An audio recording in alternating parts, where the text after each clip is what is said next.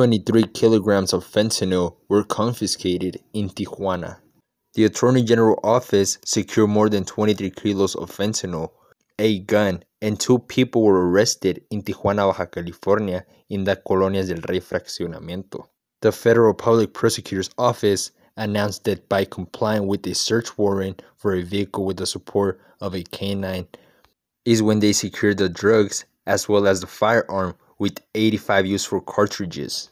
The 2 men were of course apprehended and hopefully are now going to be facing some serious time. It was a big shipment of fentanyl that the Mexican authorities managed to secure. 23 kilograms of fentanyl is a lot. With just 1 kilogram of fentanyl, you can make up to 1 million pills of fentanyl.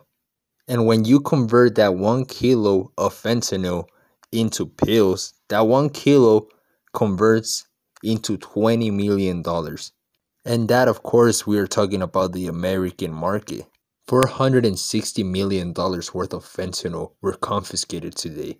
This is exactly why the drug cartels are getting more into the fentanyl business and why fentanyl is now more common in the streets in the United States.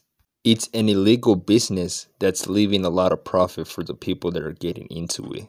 However, there is a video about the search that the Mexican police did where you can see the dog sniffing out everything, and eventually it leads to a hideout where they had the fentanyl pills, and they just unlock it and discover it. 23 kilograms off the streets.